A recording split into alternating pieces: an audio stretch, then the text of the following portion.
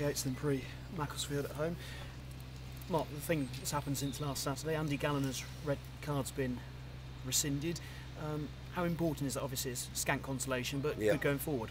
Yeah, it's the right decision was eventually made. You know, it cost us on Saturday, so we feel justified in making the appeal.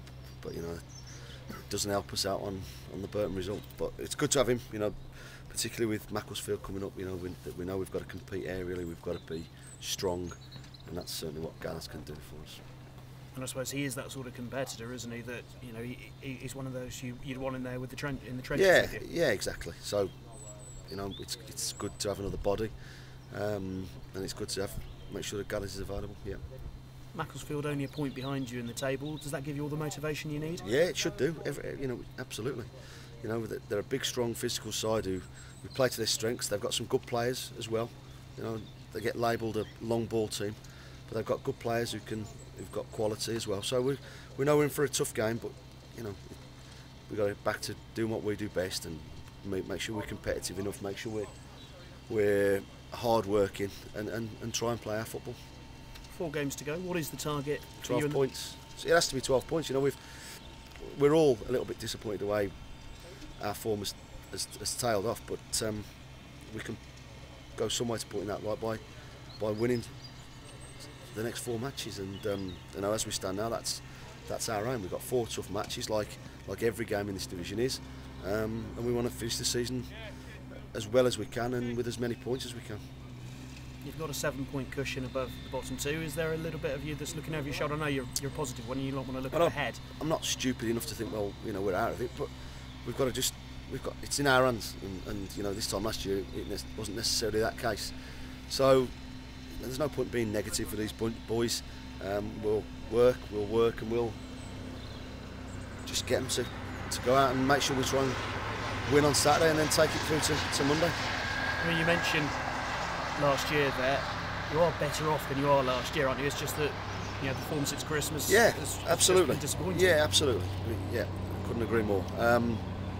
The club's better off as a whole. You know, we're in a better state financially. We're in a better state with the squad of players that we've got, numbers that we've got in terms of who we've got for next season, and we can build on it. But first of all, we've got to put this season to bed by winning as many points as we can in the next 4 games. And how important is it to end this season on a high and give you some momentum for next? Vital. I mean, it doesn't necessarily give you the momentum for next, but it can get people back on side. And you know, I understand supporters are frustrated, but there's nobody more frustrated than me and the group of players. You know, we've got lessons to learn, but first and foremost, a good 3 points on Saturday would be tremendous. Do you have to take these 2 games as a pair because they come so close together? Yeah, you do. But only after the game. You know, we'll pick a team to try and get 3 points on Saturday, and then we'll see what we've got Sunday and after the game Saturday night, and assess anything that we've picked up and go again. You know, it's a tough ask Saturday, Monday for anybody, especially when the heat that's supposed to be around, you know, should be. But you know, they're fit enough and they're strong enough, and we'll be okay. Injuries? How's the squad? Keith, Jeff won't be available. Josh Lowe should be trained on Tuesday. Hopefully he'll step that up again today.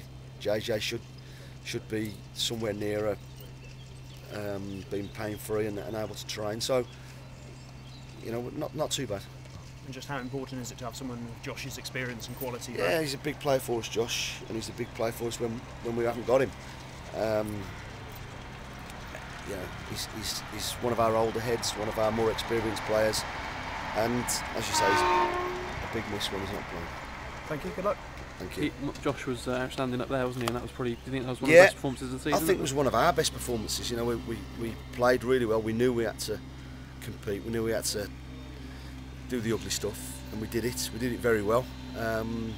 Played some really good football, scored a couple, and could have scored a couple more as well. So, listen, the lads know what's happening. The lads know what Macclesfield are about and what you've got to do. If you don't do it, you get punished.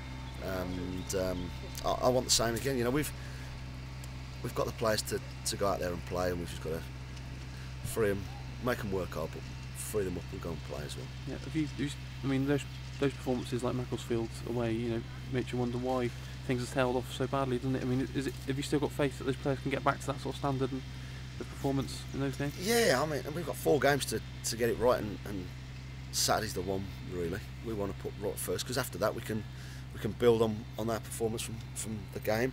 I think what the performances earlier in the season show me are that we have got good enough players. We've got to tinker with 1 or 2 things next season. We've got to, like I said before, we've got to finish this season properly. But there's lessons to be learned for all of us, on the playing side, on the numbers, in terms of numbers, in terms of what we get, what quality we can get, and we've got to make sure that we've got a couple more bodies next season. I think that's been a factor in terms of numbers. I think players like Danny Andrew,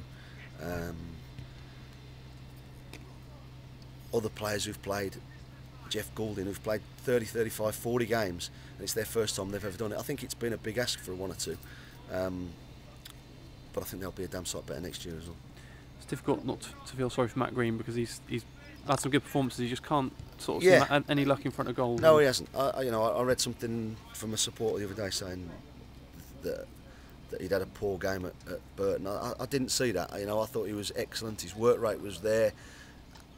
He was really unlucky with a couple of efforts in the first 3 or 4 minutes. He needs one to go on off his backside, and if it would have happened earlier for him, then I think he'd have got a few goals.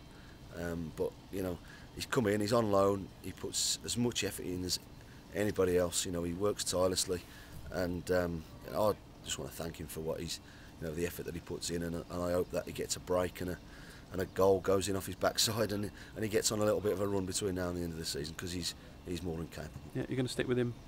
Well, he's we haven't got a great deal of options with Jeff being out, and he's for me, he puts the effort in, he puts a good shift in for us, and with a little bit of luck, he'll get that goal. Yeah, I know you put pressure on yourself all the time, but are you feeling a bit of pressure now because of the recent results and the home game coming up against a team that are near you in the table? I don't feel under pressure, John. Any more than I did when we were doing well, because I want us to be as good as we can be. That I've spoke to the chairman, I've spoke to a number of my board, and they've been brilliant with me, brilliant with us. They're all as disappointed as I am, as Neil is, as Wes and Bucky are, in terms of how we've tailed off.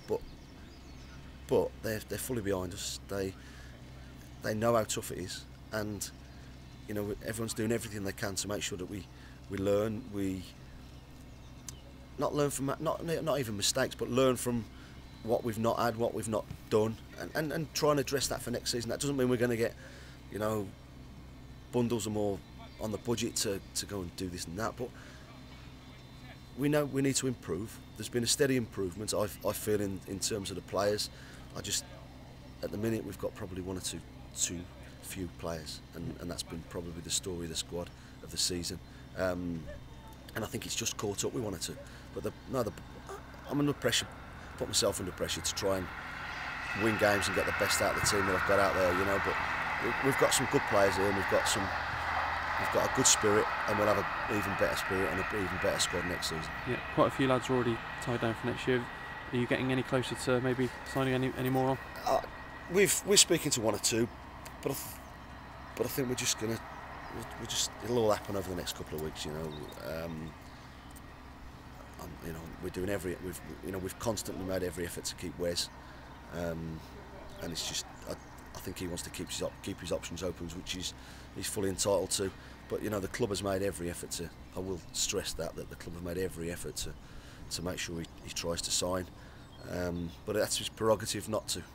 His prerogative to look elsewhere. And obviously, Marlon as well. I've been speaking to Marlon over the last couple of weeks. He's just changed his representative, so hopefully we can try and do something. We want to keep our better players, our best players, and this time last year we got 1 player signed up. Now we've got 11, 12, and that's what I said about being in a stronger position. They're good players. You're not going to get every one of them right every time. I admit that, but they've all put a good shift in. They've all done okay this season. Some some better than others, and that's how it works. You're not going to get every single one 100% right, but they've all had their moments this season, and I've been, you know, pleased with all of them really. And I want them to go and finish the season properly, and then it's a case of then seeing what we've got, seeing what we need, and trying to, you know, might have to bring in only 6 where we had to bring in a whole squad last season. Yeah. Would you be surprised if Wes went to Scotland? You know, we had this conversation yesterday. It doesn't. Listen, nothing would surprise me in football, but I don't know where that's come from. You know, it doesn't sit true with what Wes and his agent have been telling me all season, and I to be honest, I believe Wes. Cheers, Mark. All right.